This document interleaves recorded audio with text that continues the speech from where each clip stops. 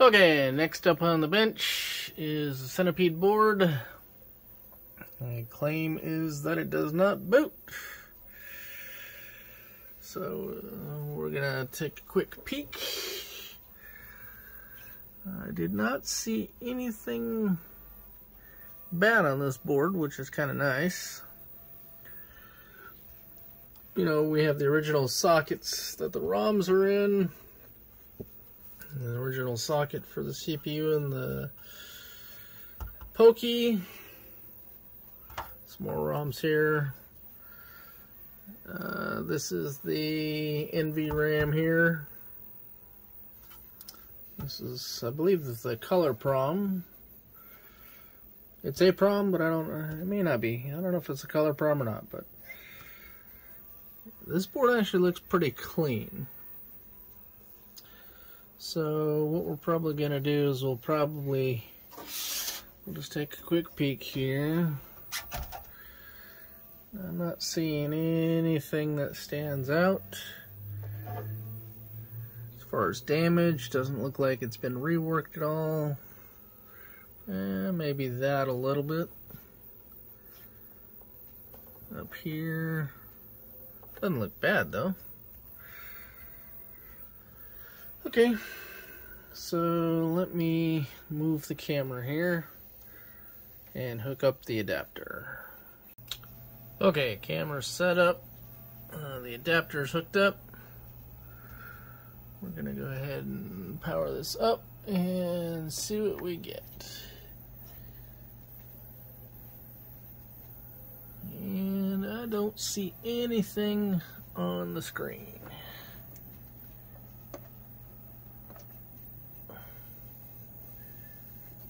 Okay. Well, I don't see a power LED either. Interesting. Power LED normally right here shows the 5 volts. Now we did have one board before that a bad LED actually prevented it from booting. But let me grab my multimeter here. It says, if we look up at my power supply, it says that it's pulling. Let's go to 5 point. Let's do 5.2, just for the heck of it. It says that the board is pulling 2 amps. So, grab my multimeter here. See if we put that on DC and ground and +5. It's 4.7. So we're gonna bump up the power supply to 5.3. And we're at 4.8-ish. There. Is there a 5 on the other? We'll just take one of the pins then. 4.8. Let me adjust my... I mean, it should be good enough. But we'll bump it up to... Anyway. So... 5... Pretty steady. Okay. And we'll check the other end of the board. Yep. Alright, so voltage is good there. Let's see, is there a +12 lug on here? There's +22, -22, plus and minus 15.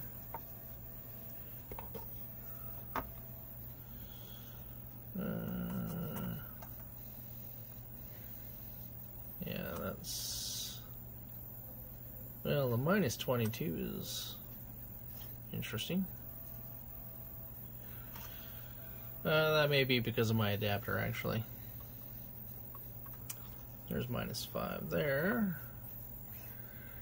-5.1, close enough. What do we got for +15? 10.5.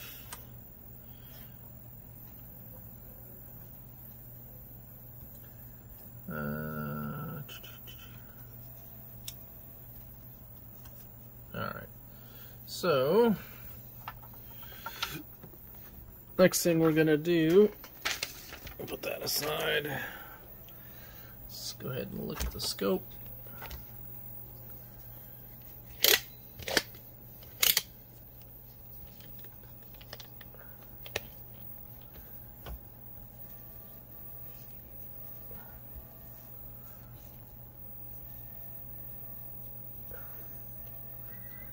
Just pretend you're watching the Blair Witch Project. Alright. Grab my probe here. Let's see if we have a clock.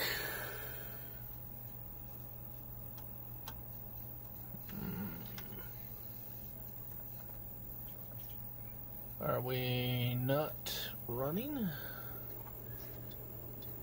There we go. We don't. Well, I guess I can turn the fluke on. Because we'll probably be going to that next. So we are. What are we at? 2 volts per division. Oop, wrong channel. Go to 5 volts per division. So we're at 5 volts on that. That's good. 12 megahertz.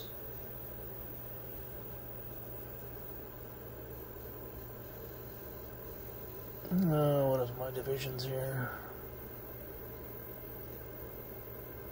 That's not what I want. Wrong way. That's what I want. Really? That's supposed to be a 12 megahertz clock, huh? And that's claiming that it's 1 point whatever. It's off by a factor of 10. How about 6? That's low, low, low.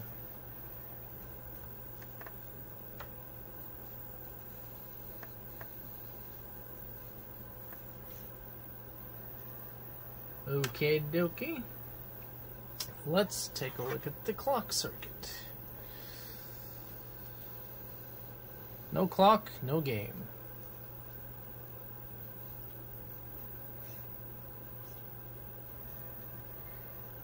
They call it the synchronizer here.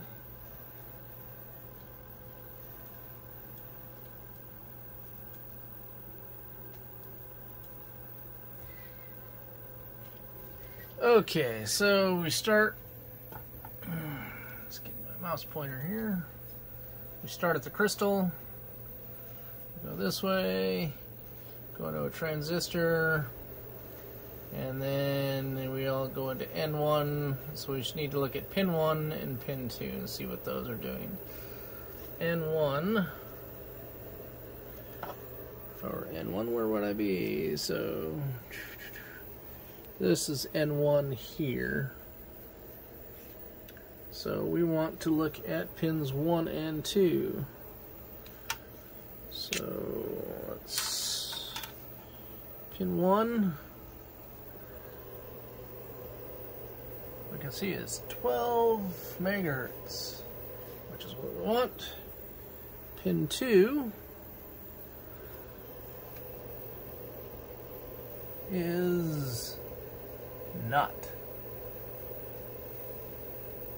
Okay, so pin 2, if you look at the schematics here, let me tilt this down so you can see it.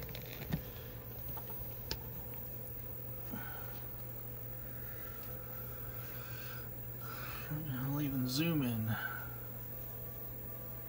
So this is an 04, so whatever comes in here is inverted to out here. So if you have a 1 here, it should come out as 0 here. If you have 0 here, it should come out of 1 here.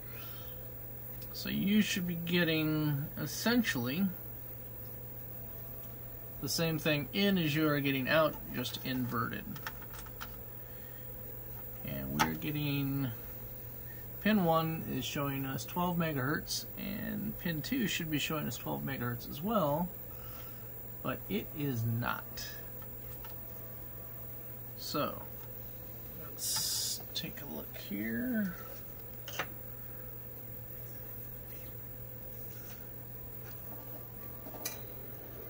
That is an 04.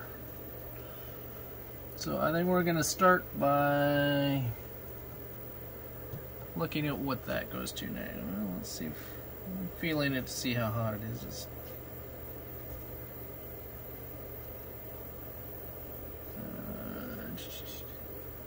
What does that one go into? So N1, pin 2. If we follow it along, it goes into N2. Nope, sorry, P2. Then it goes in N2, and then finally M2.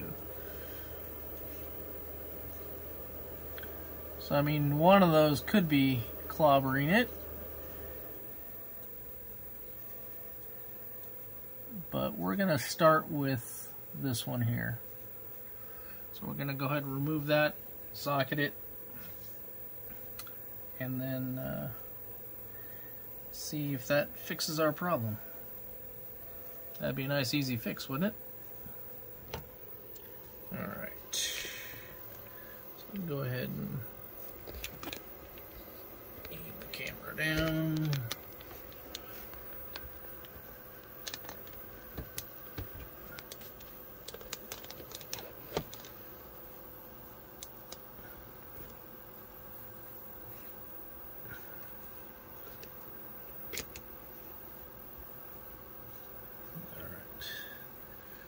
Turn our power off here.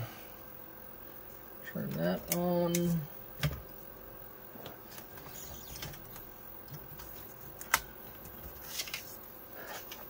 Turn that on.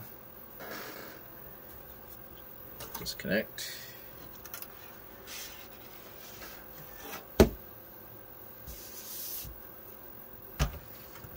All right. Nobody's done anything to that chip, but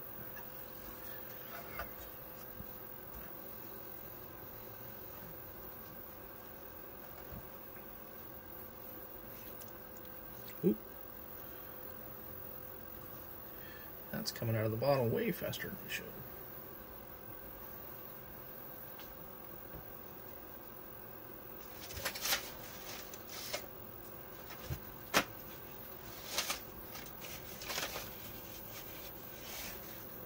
Okay.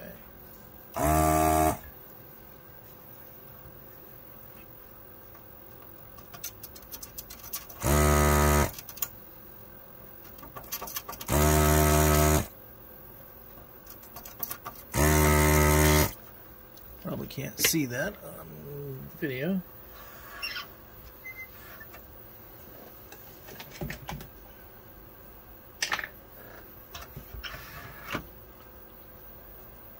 Now you should be able to see it.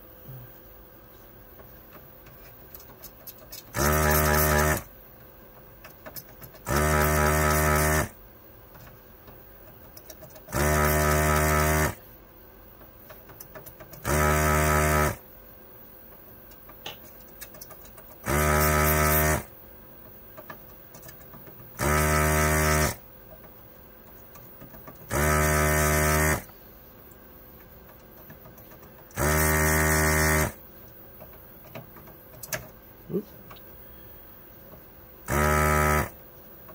Yep.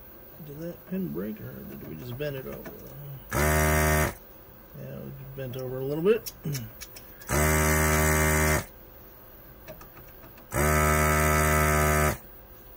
That one did not want to come out. Alright, so we need to put a little more solder on that to get that out. It's a stubborn pin. Might be ground or power.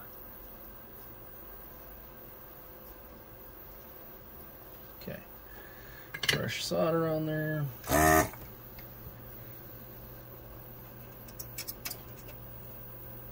There we go.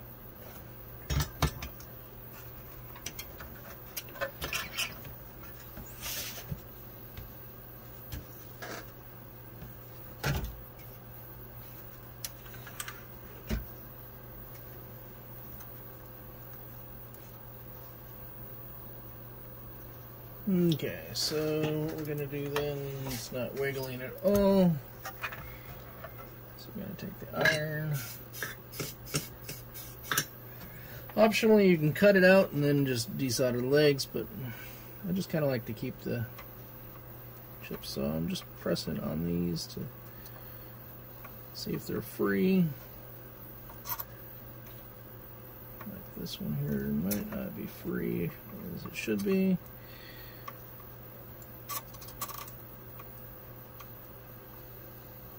So these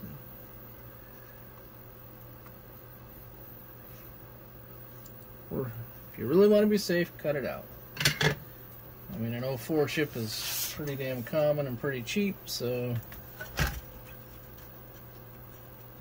just prefer to try to, but you run the risk of very, very, very, very little pressure here when you do this. You put too much pressure and you force it, you'll likely rip a trace.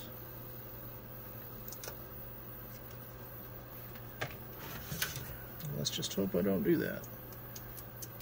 Just wiggle it out if you can.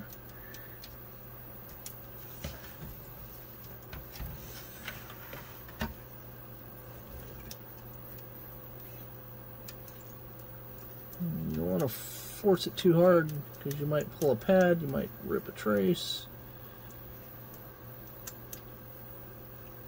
But that came out nice and clean.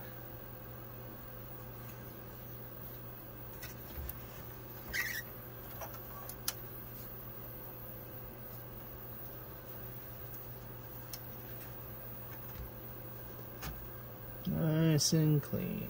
That's 2, 4, 6, 7, so it's 14-pin chip. 14-pin chip needs a 14-pin socket.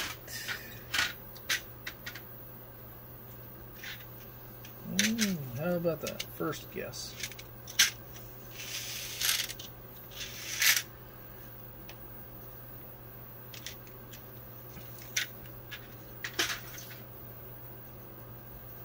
Okay, notch goes with the notch.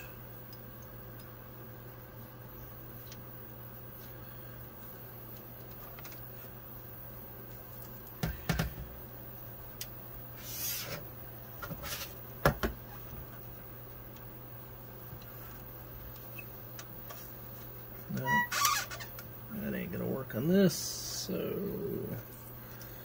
solder.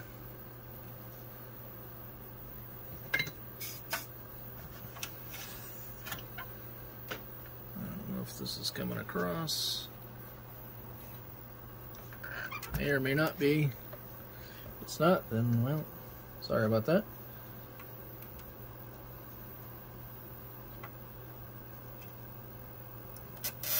That's a worm.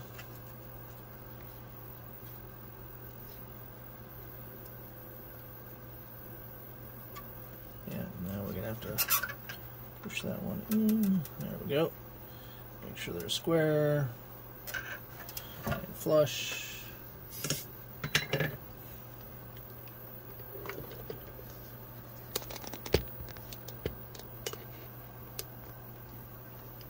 More fancy camera work. I need to figure out how to mount my camera overhead probably so that it's a better view. One of these days I'll figure it out.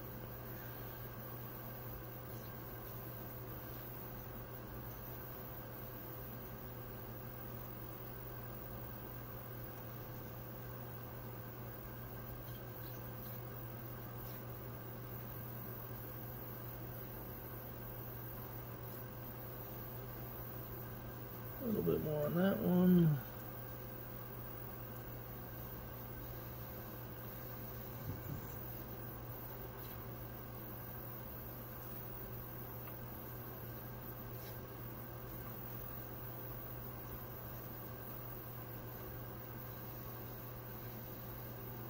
little bit extra. A little bit extra on that one. A little bit on that one. Alright. So, one new socket. Ta-da. Now, just for the heck of it, since I have a fancy tester,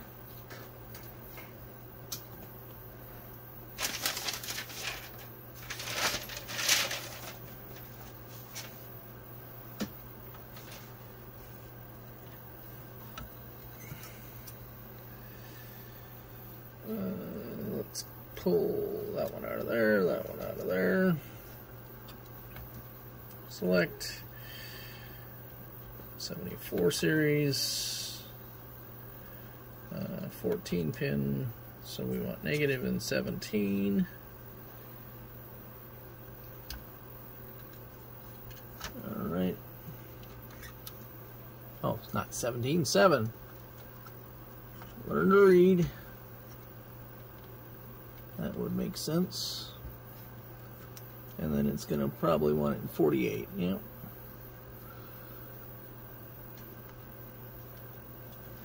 Let me turn this so I can actually see what the heck I'm doing there. There we go. Ready to test. Let me get my needle nose pliers here. I mean, really, I shouldn't even have to do this. I'm just doing it for the exercise and to see what this thing says. You know, see if this thing confirms what my original test was. So I'm just flattening all the legs so that they're not bent. You can tell this chip is ugly looking. It's got corrosion and crap on the top of the legs. That won't necessarily mean it's bad, but it's not a good thing. Okay, test. Yeah, it says passed. Interesting. Well, we're going to put another one in there and see if this thing's lying to me or not. 74 LSO4.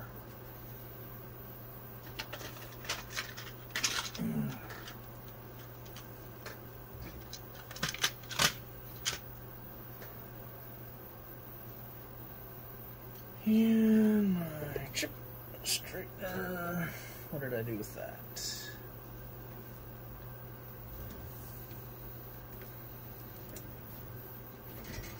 Ah, that's right. If it was a snake, it would have bit me.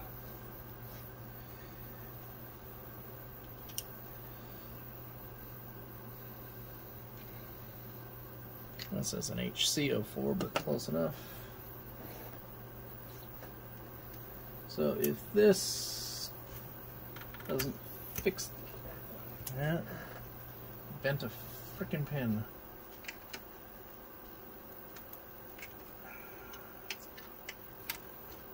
Getting a little too quick on the pushing that in.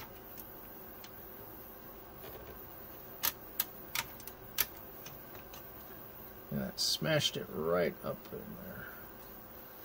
there. Bad, bad Brian.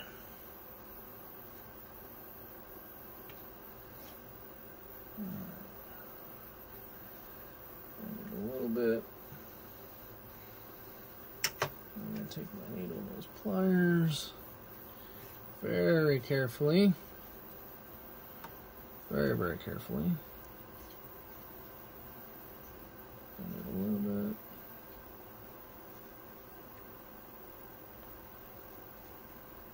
As good as old, right? And we just have to make sure that when we put it in there again, that we don't bend that damn pin again. That pin's still a little cockeyed.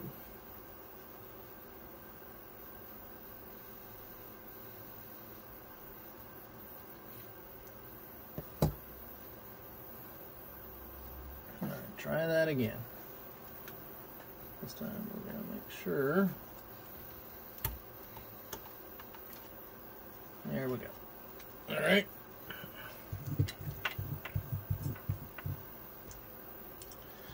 Something tells me that that is going to be A-okay. When it shouldn't be.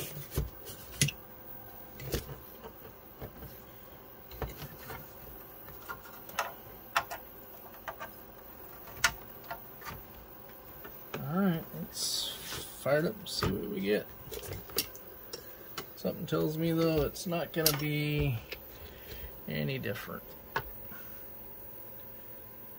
Power up, power up, power up.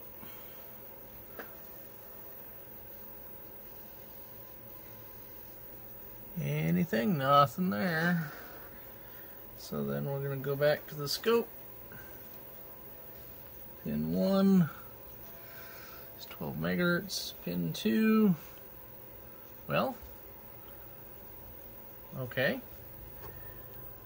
That's interesting.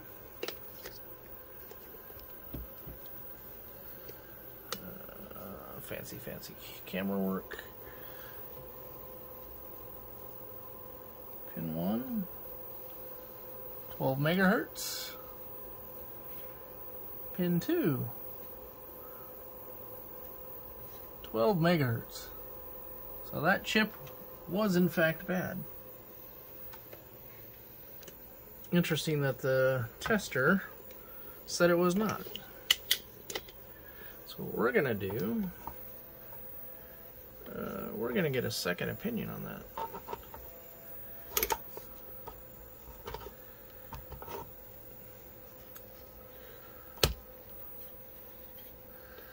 And by the second opinion, I mean my Top Max.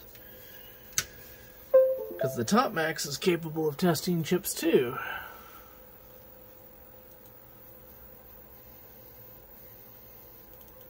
This is why my friend does not like chip testers. It's because they can lead to false results.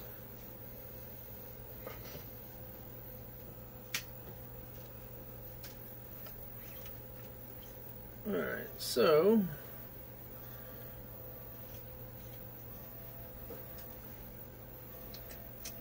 put the chip in my tester, and then we're going to go to, or into my Top Max, I should say, and we'll go to IC test, select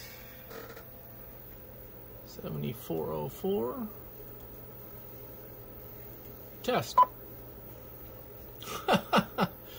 Interesting.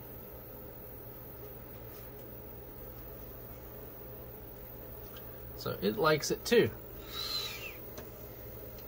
But in circuit, we're not getting what we expect.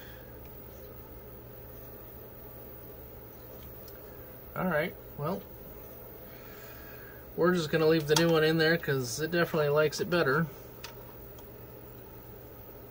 Now the 12 megahertz test point is giving us 12 megahertz, which it was not before. So then we're going to look at the 6 megahertz test point. And that's interesting. 6 megahertz is not giving us 6 megahertz. So there's still something wrong in the clock. 4H.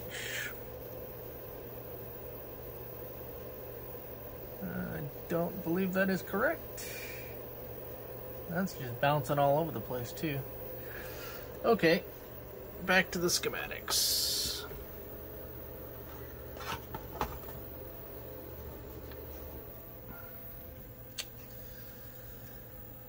We can close that, come back to our schematics.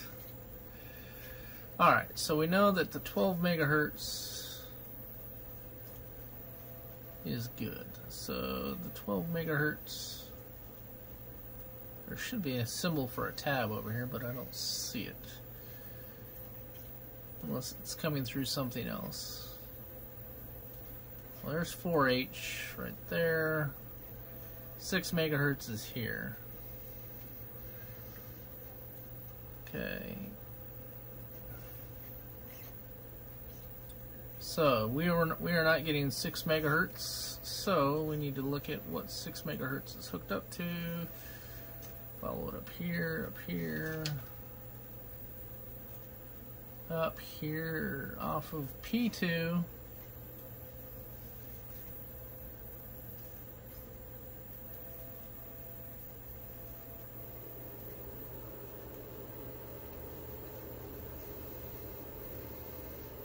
Alright, P2 comes off of QA. So we need to look at P2, pin 14.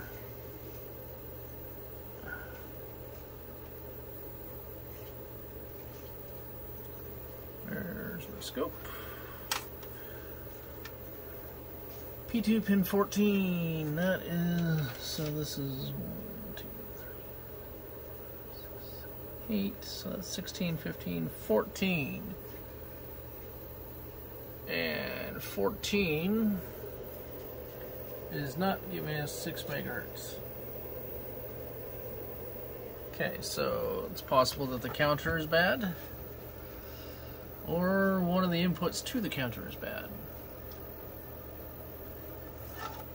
So we need to look at pin 2. Pin 2 should be 12 megahertz. I would expect that to be the case. That is 12 megahertz according to the scope. So the clock in is good. And let me move that a little over to the side so I can see it a little better. Okay, so let's take a look at pin 3. We're going to look at pin 3, 4, and 5. Yeah, 3, 4, 5, 6. Those are the inputs. So 3 looks like it's floating. 4 is floating. 5, 6. And what I mean by floating is if you look at the signal here, that's set to 5 volts. If I let go of it, that's 0 volts. And then I do it again and it goes a little bit above 0. I don't know if it actually lists what it's getting on there. Doesn't look like it. But it's barely above 0. So it's kind of just floating right above ground. Although that may be okay. Because these don't have any connectors on them. So those probably should be floating. So it's probably 10, 7, 1, 10, 7, and 9 that is going to affect the counter. 15 is an out. So let's take a look then at pin 1. What do we get on pin 1? Pin 1 we're getting 5 volts, so and it's high. Okay. So this is going to be an 8, 9, 10. 10 is high. So 7 should be the same. 7 is the same, which I would expect, because 10 and 7 are tied together. So what is 9? 9 is always high. Well, that's interesting.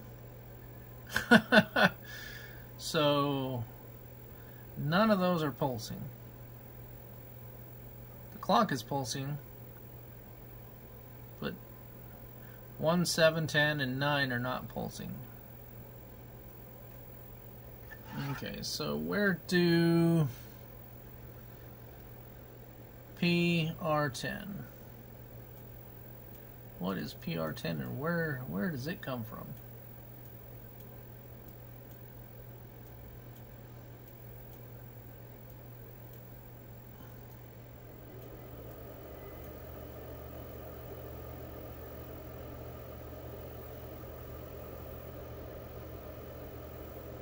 We've already established, well, N1 pin 5. Let's look at that real quick while we're here. 1, 2, 3, 4, 5. That is not 6 meg.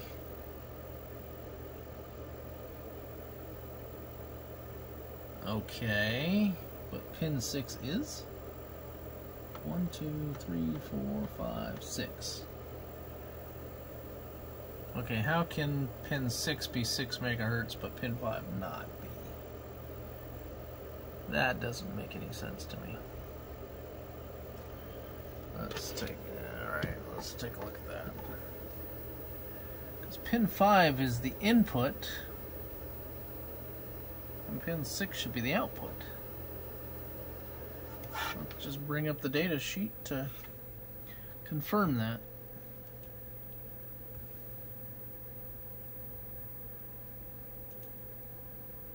Data sheets, 7404. 5 is the input, 6 is the output. So how the heck am I getting a faster speed on the output than I am the input on, which is essentially an inverter? That doesn't make any sense. What am I missing? 1, 2, 3, 4, 5. So here's what I'm seeing on pin 5.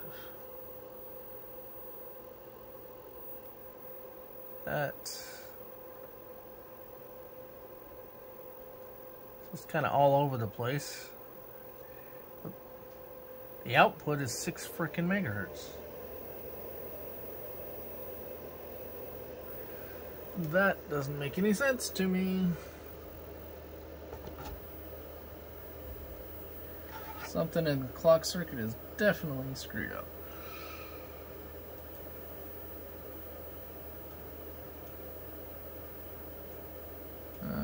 What else we got over here?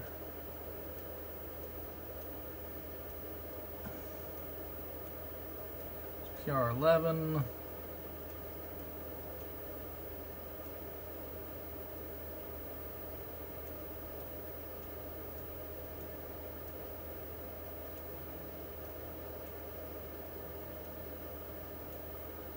We can take a look at VSync.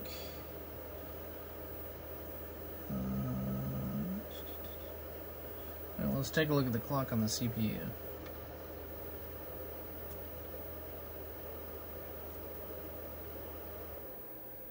.4 megahertz. So it's getting divided down correctly. Where is VSync?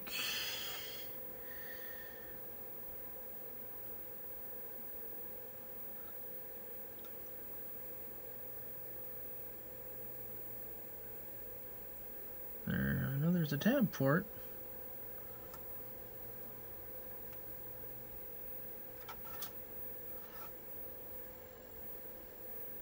So I'm pretty sure there's a tab port. You'd think I'd know where it's at this point. There it is. VSync and HSync. VSync.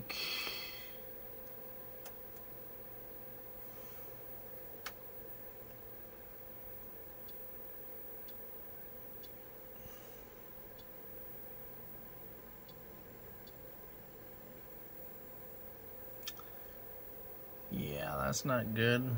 How about HSync?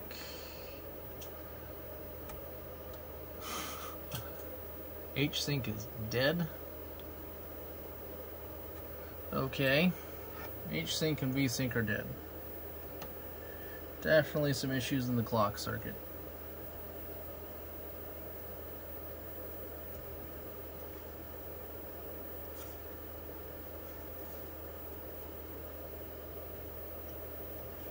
Nothing smashed, nothing bent over.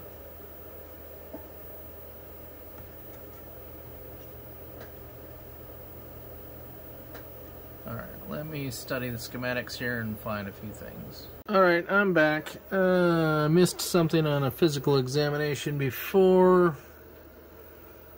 And this might explain why we have no H sync, but if you look at this pin right here, it looks like it's a little screwed up, and I'm not sure what the heck.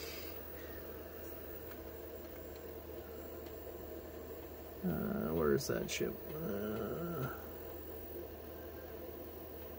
That's over there. That one right there. What the heck is going on with that? Maybe somebody tried to reflow the solder or something on that chip. I'm going to socket that chip and see what the heck's going on with that pin. Because this is the one that controls the H-Sync, and our H-Sync is dead. So let me go ahead and socket that just so I can possibly clean up that pin and eliminate that chip as being an issue. Alright, let me do that. Okay, this is the chip that I'm going to replace. And as you can see, there's been no rework done on it. So I'm not sure what the heck is going on with that one pin. Looks like somebody did some rework on this one. Maybe on that one. Looks like they may have just reflowed the solder on these two chips. But that chip is very interesting as to why the heck it has that blob on the other side. Alright, let me go ahead and replace it. Okay, a new chip in an M3. Didn't fix the issue, didn't expect it to, but that one leg was kind of annoying, so I wanted to replace it anyway. Let's take a look at this. H-Sync is still dead.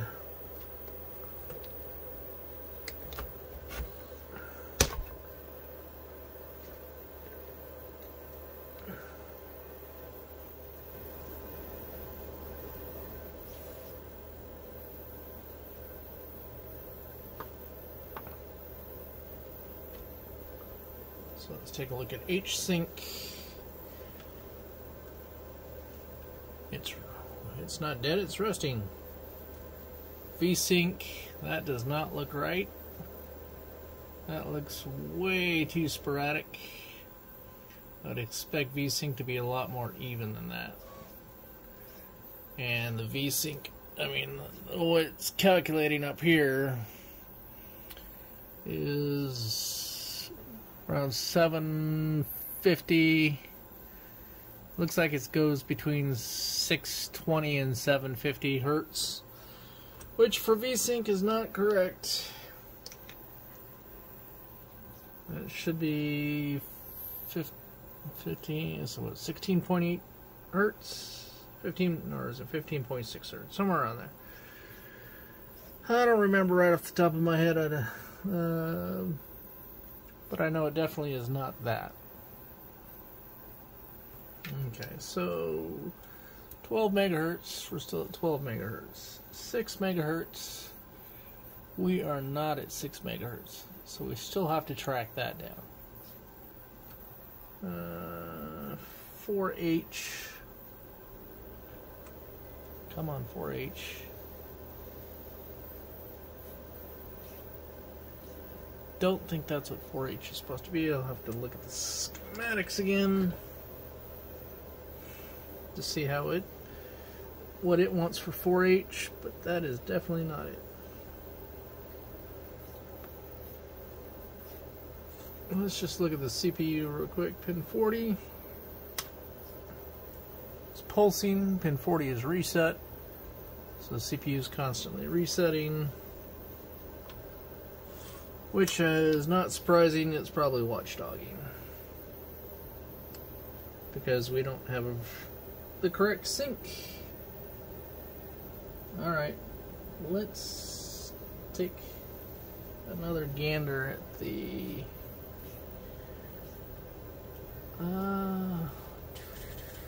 schematics here. This is a Rev 1 board, so I went ahead and brought up the schematics for the Rev 1 board. But looking at this one versus the Rev 4 doesn't look like it's changed at all. So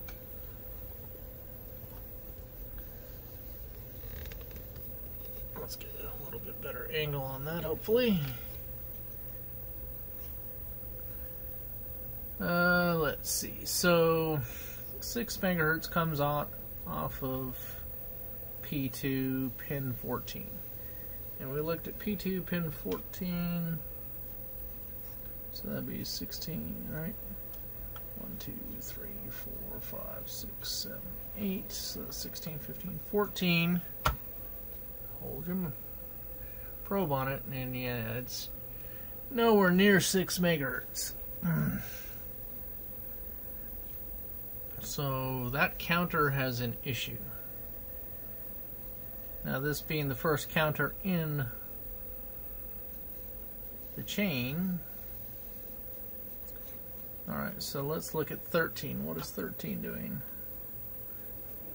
13 is pulsing.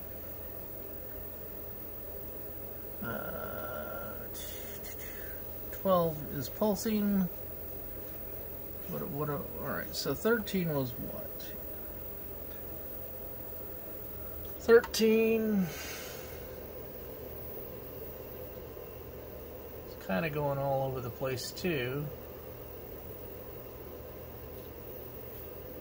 Not as bad as the other one, but it's still not steady. 12, I can keep the probe on there.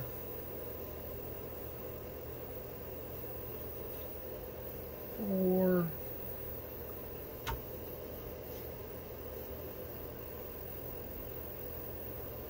So in theory, you have 1H, 2H, 4H. Each one of those should be double of, so 2H should be double of 1H, 4H should be double of, or do I have that? I might have that backwards. It might be half of.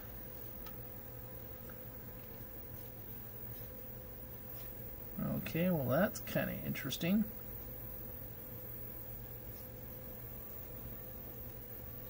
I wonder what the heck happened to this board here. Let's take a look. We need to examine this a little bit better. We're going to take a look at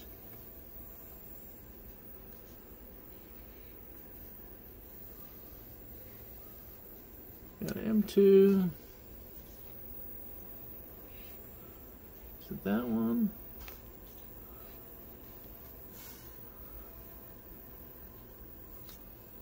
Was it M? Yeah. M2. See, it has something on that pin too. On that pin there, it has something funky.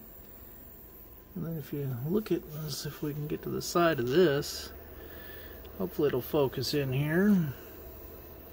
See if I can zoom in here and let it still focus.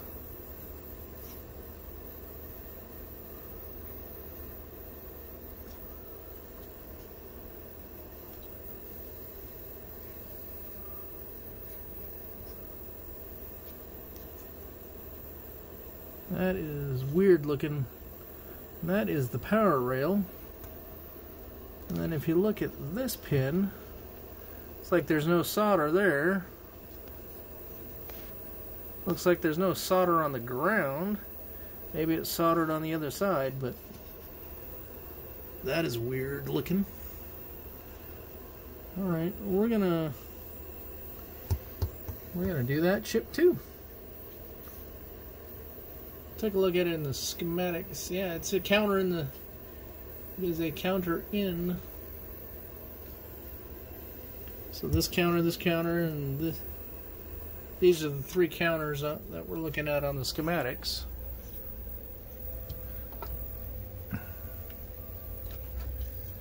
I might just reflow the solder on that one. I don't think I need to replace it yet, but I don't know what the heck that stuff is. It looks like it's flux, but nobody's done any rework on it.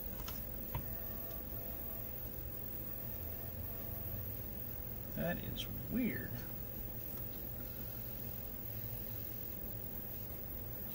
Alright, let me reflow the solder on that chip.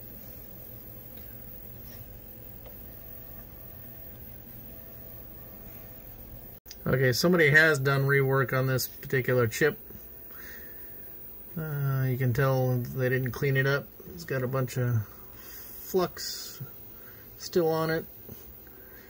I'm going to redo it, and we'll see, go from there. Okay, I went ahead and just socketed this chip.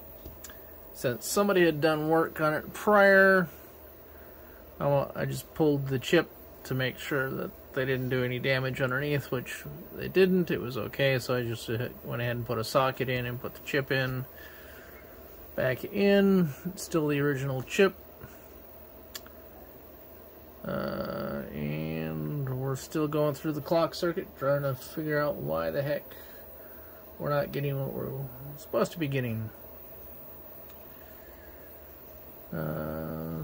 And apparently I do not have any 163s, so I'm going to have to order some of those or steal it off another board. Interesting to see this is an 8114, this is 7912, 8114, so I think somebody did replace this one because that looks like an older date code. This is an older chip than these two. So, yeah, that one has been replaced. But they just soldered it directly back into the board. Didn't do a great job either because there was some solder missing on some of the pins. Alright, I'll have to order some parts here. But I'll keep looking as well. Okay, I have another Centipede board on my bench that was supposedly working until I looked at it and noticed that the crystal's broken off of it. This is supposedly a working Centipede board, and I wanted to compare the clock here to the other one that I'm actually working on.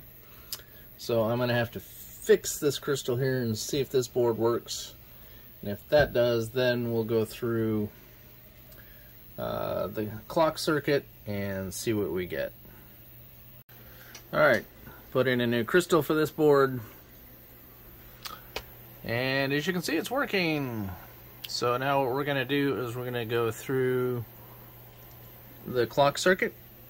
And I'll point this at the scope. And we'll show you what each one of the lugs should look like. And what each pin on the different chips and stuff in the circuit should look like. And then we'll go from there. Okay, what we're going to do in this video is go through the sync circuit on a Centipede and show you what it should look like. And you can see that I have a working Centipede going here. And this is, take a look at the schematics here. Okay, so what we're going to do is we're going to start at we're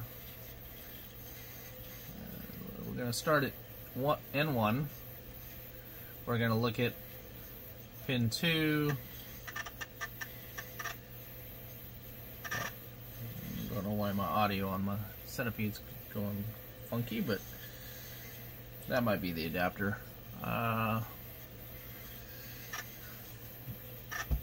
And then we're going to look at pin 1, and I don't know why they labeled it that way, 2 and 1, but it should be going into pin 1 out pin 2. So whatever, both sides of these should be pretty much the same thing. Okay, then we're going to follow it up to the counter. So this actually does not connect to that counter.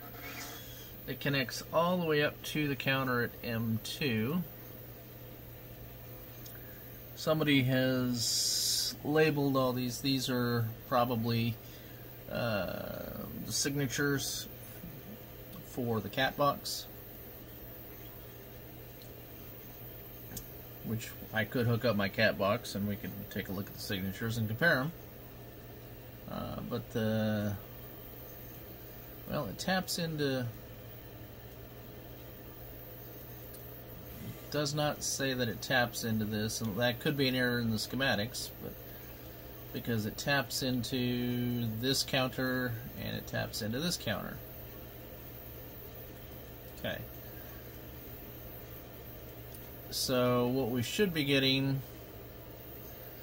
once we get to this counter is we should be getting 6 megahertz out of it. And then when you go, you have 1H, 2H, 4H, that's 1 horizontal, 2 horizontal, 4 horizontal.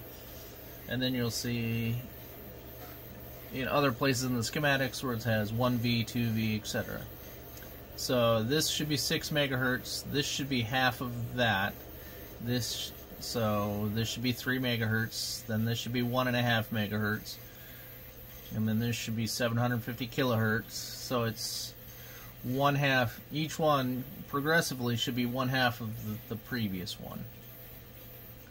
That's not necessarily true in all cases. Like in Missile Command does some weird stuff. But we're not going to get into that yet in this video here. I'll have to look at a Missile Command video or something. So if we come over to here, you can see the 1V, 2V, 4V, 8V. Okay. And that's, see, you have horizontal, and then 16, 32, 64, 128. Okay, so let's start at the very beginning here. And there's also test points that we can look at on the board.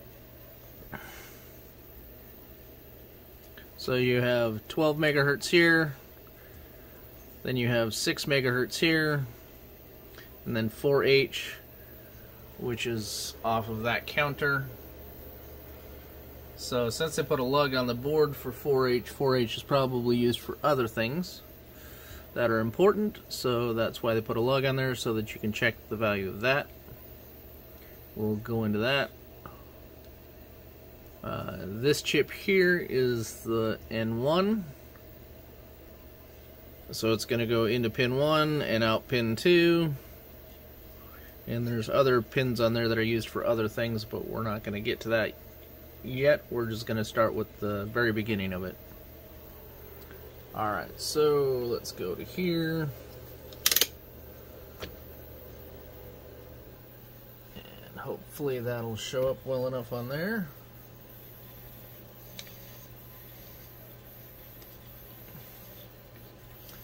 Okay, let me go ahead and change this to 2 volts per division. So that means that's 2 volts, that's 4 volts, and halfway in here will be 5 volts. Over here on the right hand side it should show you the speed. Some people don't like the automatic stuff, but I say if it's close enough, then I'm not worried about it. If it's way off, then that's when I start to take a look at other things. Alright, so 12 megahertz. You can see it says up here 12.09, which is close enough. Let's zoom in, I guess, here. Where? I guess let's set my trigger here. I don't want to trigger off channel 4 anymore. Trigger off channel 1.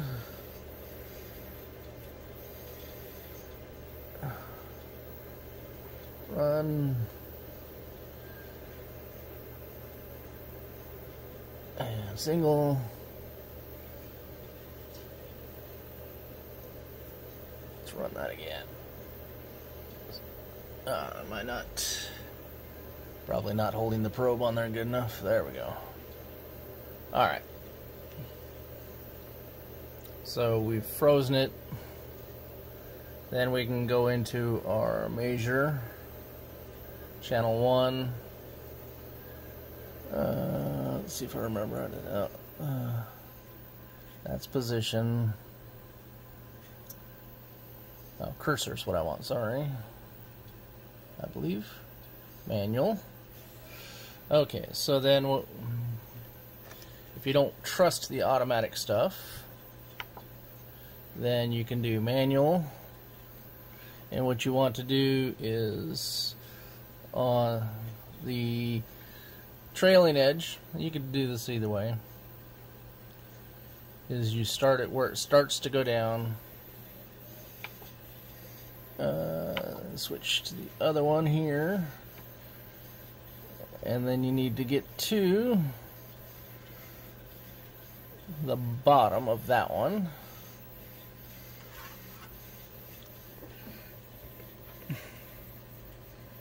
I'm using the wrong damn knob again.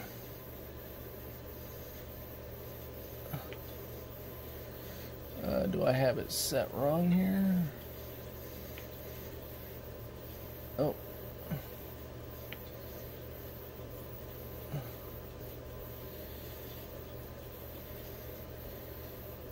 Is it gonna be? It's not gonna be that, is it? No. Sorry. I lied on this one. Depends on how I have it set up. I'd have to look at how I have it set up. But peak to peak, you know, we're at 11.9 up here. I don't know if you can read that. Which is close to 12. The scope, probably a little bit more accurate than my manually moving. So we're looking at basically 12 megahertz. That's why I use the automatic for most of the stuff. It's a lot easier than trying to fiddle with it. So it's you can ignore the trailing edge. This is the leading edge coming up. So the probably actually you want to go center to center. It's been a while. I'm gonna have to remember how to do this. Okay, we're gonna try a different angle here. See if this is easier to see the scope or not. Let's start with 12 megahertz. And I don't know if you can see right here, it shows that it's 12.09, which is close enough to 12. And that's on the test lug. Then we go to 6 megahertz, 604, close enough. And that's about half of the 12s, so, because the 12 was what, 12.098 versus 6.049, so yeah, it's about half. Not exact. Okay, so then now we start at N1, pin 1. And we're at 12 megahertz there, so, and this output should also be 12 megahertz. It's just slightly inverted. Well, it's slightly inverted. It is inverted. We look at this, and then look at that. That. Alright. So then we're going to go to P2. And P2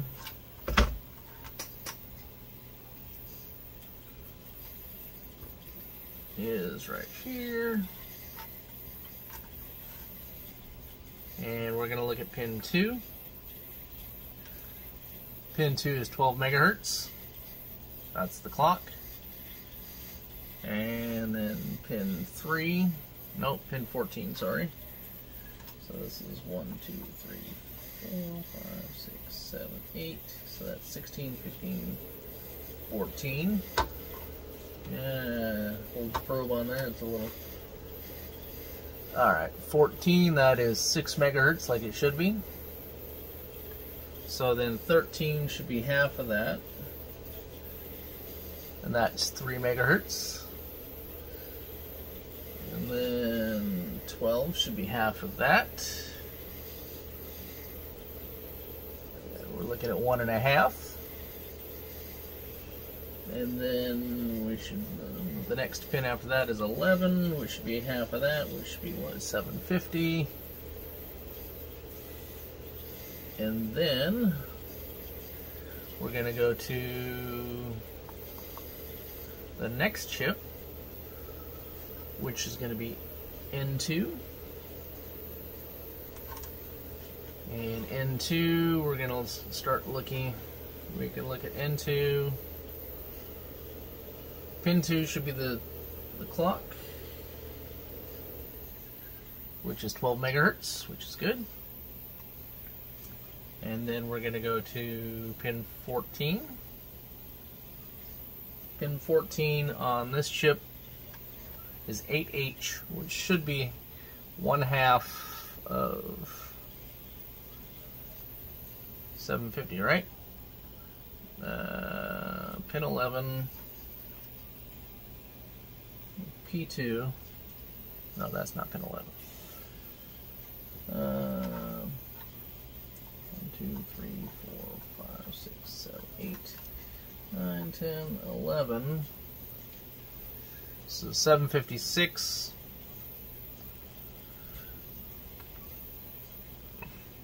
That is pin 11 of P2. Into pin 14.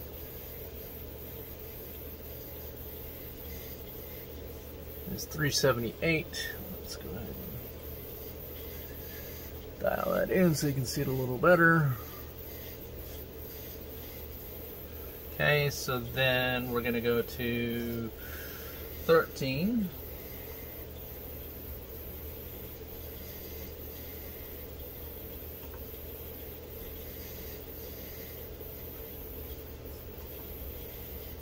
Is supposed to be 16H.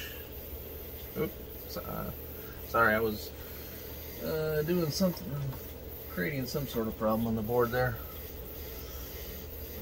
So 16, 15, 14. 14 is 378 approximately, so half of that. On the next one, 189. And then on the next one, that is going to be half of that, 94. And then half of that is 47. Now, it's not going to be an exact half, but it's going to be pretty close. So if we do, let's turn another channel on here so you can kind of get an idea here. Channel 2. Where is my channel 2?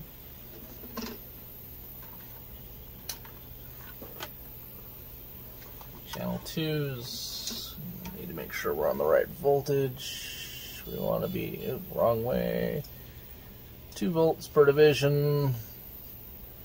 Alright, so just to give you an idea here, this is 16, 15, 14, 13. So 13, and then if you look at this one,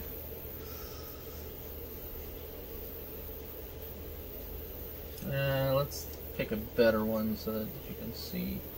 Actually, I'm going to flip these around so you can see. You can see that there's twice as many of the yellow as there is blue. It's a little hard to tell on that. If I did a, let's see if I can do this with a, I need longer arms.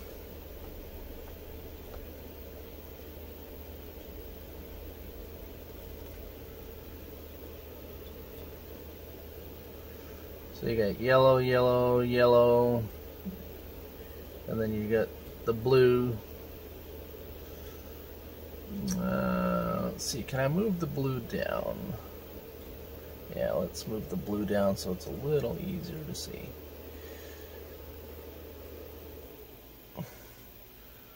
So you can see that there's twice as many of those as there are there. So there's 1, 2, 3, 4, 5, 6, 7, 8, 10, 11. 1, 2, 3, 4, 5. Essentially 6. So it's like 5.5, right? So that's what we're looking for when we go through the cloches. Each one should be 1/2 of the previous one. Get rid of channel 2. So that gets us to N2. Let's see, pin 11, that was 8, 9, 9, 10, 11.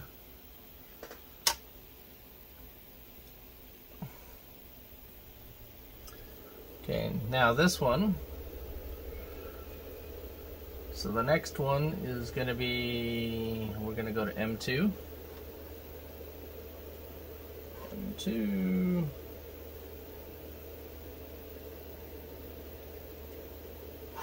And then we're going to go to pin 2. That should be our 12 megahertz.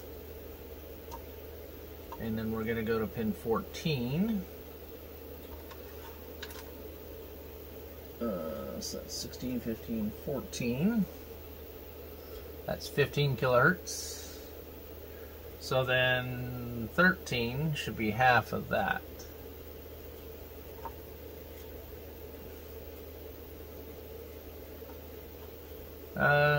Well, no, that's not true because of the way the counter is wired up.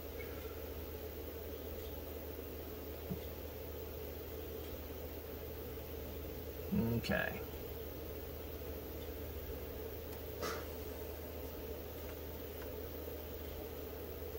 Alright, so that's pretty much what the counters should look like on a working Centipede. So now what we should do is hook up the bad one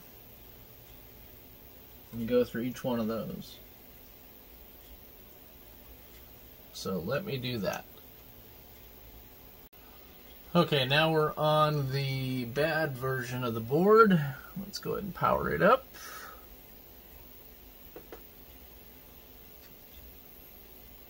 We're going to start with the 12 megahertz lug and 12.09, which is what we want. Then we look at the 6 megahertz, and it's 6 megahertz, which is good. Now we go to pin 1 of N1.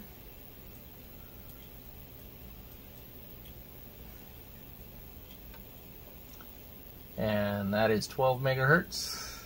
And pin 2 is 12 megahertz, which is what we want. So we know that that's good. Now we're going to go to the first counter, which is P2. We're going to look at pin 2. We got a good clock in, 12 megahertz. So pin 14 should be 6, and it is. So then 13 should be half of that. It is. Okay, then we go to 12, which should be half of that. It's 1.5. 11, 750. Okay, so we know that counter appears to be working. So then we're going to go to pin 2 of N2.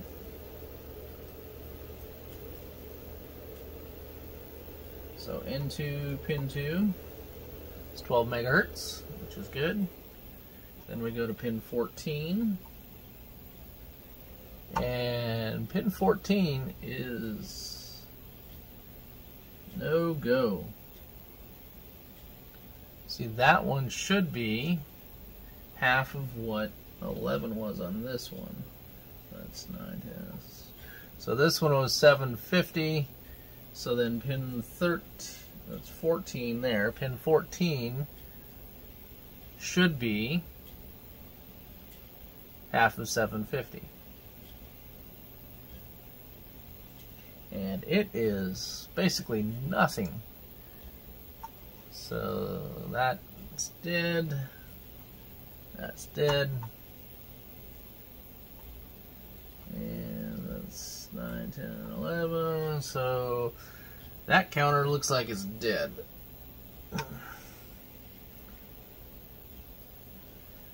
However, we're going to go ahead and get out the multimeter and check continuity between all the pins and where they're supposed to go to make sure that there's no broken traces or anything like that, because the counter might not be bad.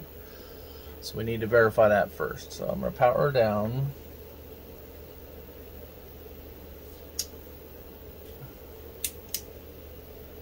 And then we're going to me get the multimeter out.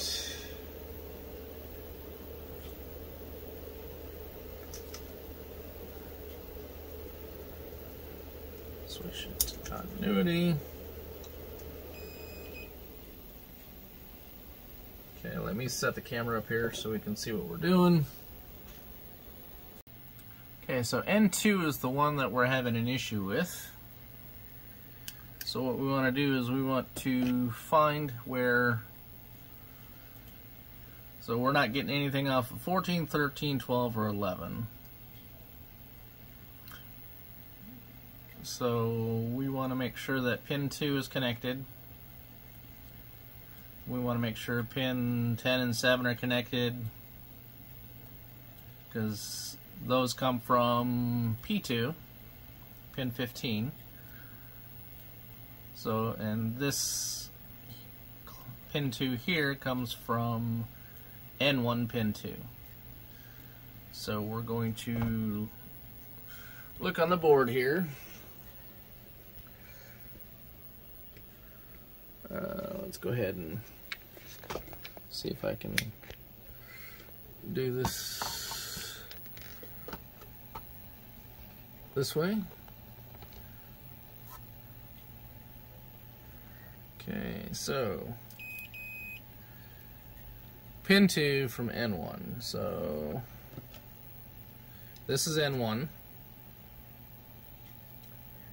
and we're going to go from pin 2 of that, and then that should go to pin 2 of each of the counters. So counter there, counter there, counter there. So that's good. So now when you look at P2 pin 15, so that is P2 pin 15, and that one should go to pin 7 and pin 10. So you got 1, 2, 3, 4, 5, 6, 7. And that's 8, 9, and 10. So we have connectivity between all those pins.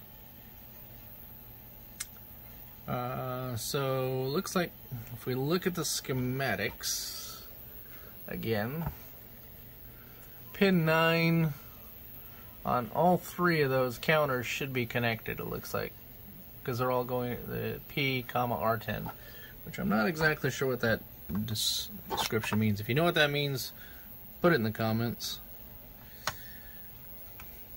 But they should all be connected. So pin 9 here, 9 here. Oh, really? No 9 here, huh? Why are we not getting a 9 there?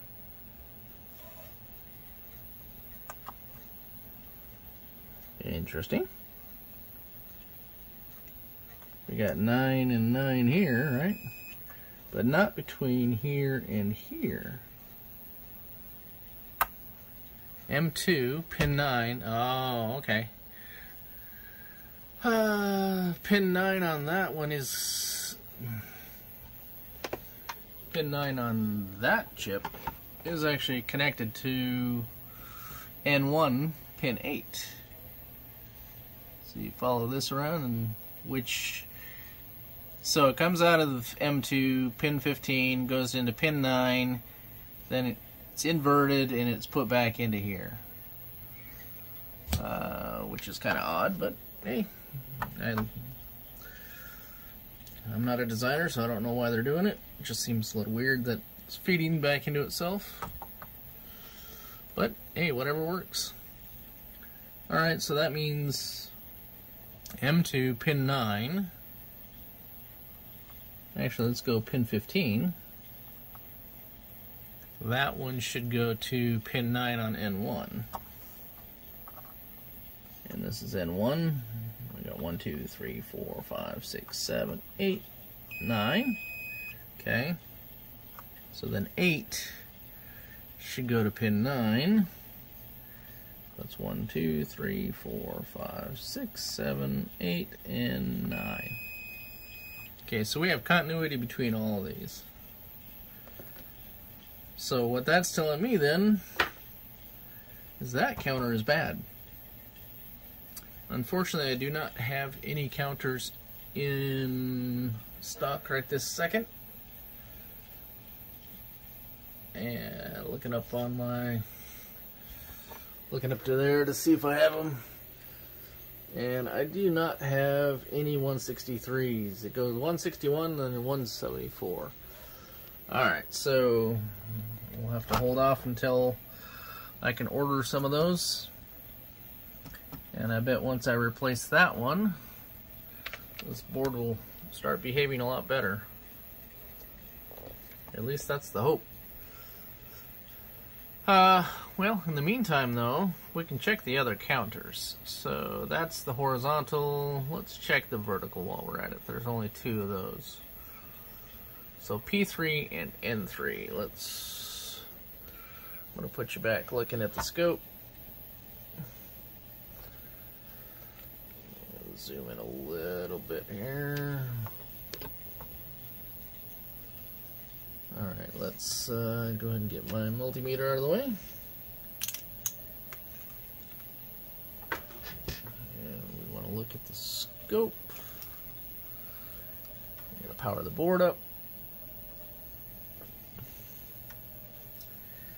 And we're going to start by looking at pin 2 on P3.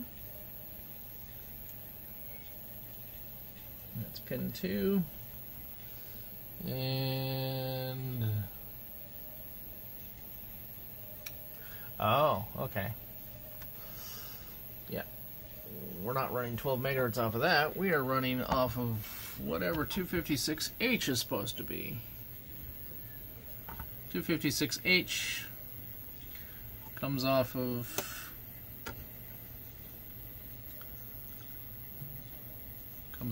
here. This is M2, comes off of 256H. And then we goes to N1, pin 11 comes, I think those are backwards. Should be 10 and 11. So then it comes out and it feeds into P3 right here. So what we need to do is look at what is coming out of M2 going into N1. So we'll just look at N1 and then we can look at, well, we need to look at both sides of N1 to see what's going in, what's coming out. If they're the same, then we're fine.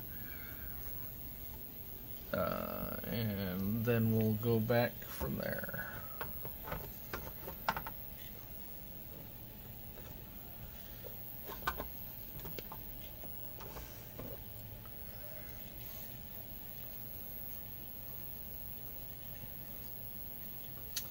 Alright, so we wanted to look at N1. 1, 2, 3, 4, 5, 6, 7, 8, 9, 10. It's 252K. And 11. 252K. So what's going in is what's coming out, which is fine. So P3, pin 2 should be 252K. So pin 2, P3 is 252K. So that's good. So now 1V, which is pin 14, should be 1/2 of that. So it's 125. 125 times 2 is 250. And then, so then we go to pin 13. Oop, come on, pin 13. 63. So we're looking at, that one was 125. Gotta make sure my probe is on there because it's a little dirty. You might have to scrape a little bit of garbage off. So 125 divided by 2. And what do we get here? 763. 120. 126 versus 125.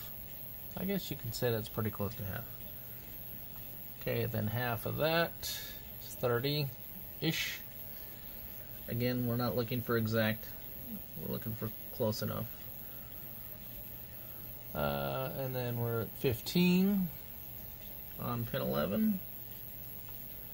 Okay, and then we're going to go to pin 2 of N3, which should be our 256, 252. Then we're going to go to pin 14.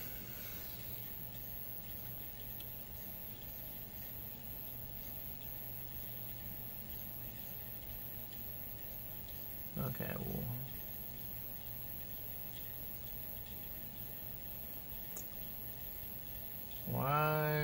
what are we getting on pin 1 here?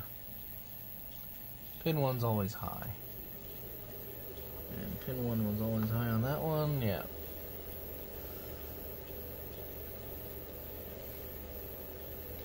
I believe pin 1 is clear on the counters.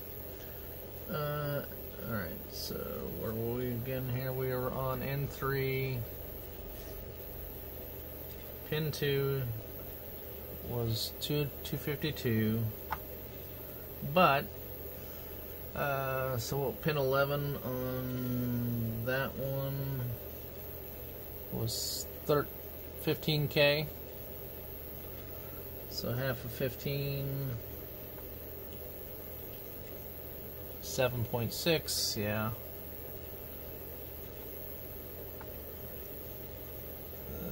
Then 3.8, 1.9,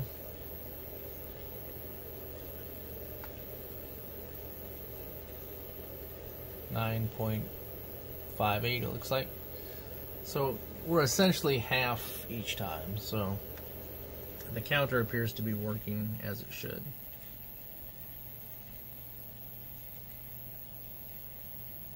It's just so we're having a problem with this one counter at N2. So once I get a new one of those in, then we can test. Swap it out, test it, and then hopefully we get a good clock. Because if we look at our vertical sync, that seems a little low. It's 958. Vertical should be faster than that. Let's see, no. Vertical should be a lot slower than that, I would think. We'll take a look at the other Centipede board and see what it says. H-Sync is crap. So let me hook up the other Centipede board again and let's see what it shows for V-Sync. Okay, working Centipede board is turned back, plugged in, turned back on. So vertical sync. Yeah, that's what I'm expecting. So we have a problem in our vertical sync on the other one too. So we should be right around 60 Hertz. That's the refresh rate of the monitor. And horizontal sync should look like this. Go the other way. It should be about 15.7, 15.8, 15.6, right around that area. And that's how long it takes to go from this side to this side of the screen. So if we're looking at, so N2 was bad on the other one, so 14, 13 and all that were all hosed. So 14 on this one.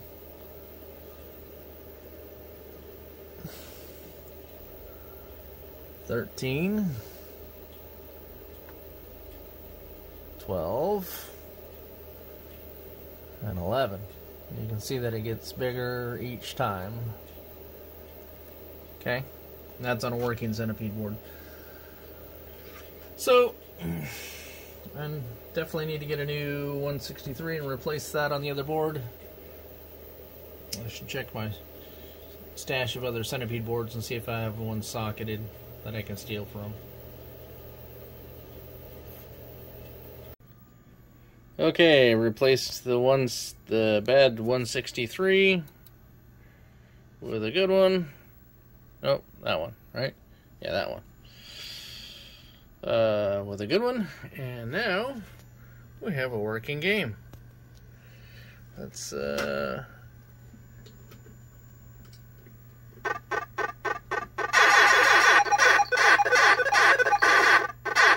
trackball setup, but it's still working.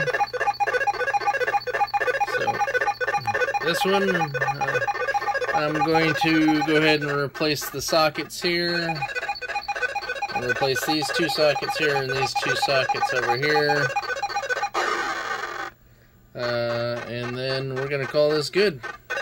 Okay, sockets replaced. Let's go ahead and just recap what I did on this, which wasn't really that much, other than having to go through all the steps of checking the circuit. As far as replacing, the only thing that got replaced was this 163, which was bad, which was throwing the clock off, which was giving us the black screen. I went ahead and replaced all the crappy sockets, so these are all new. Those were good. Those two sockets were good sockets, and then I replaced these two sockets. And everything else seems to be working just fine. So I'm gonna go ahead and finish this up. Well, it is finished, I guess. So that's it. Thanks for watching.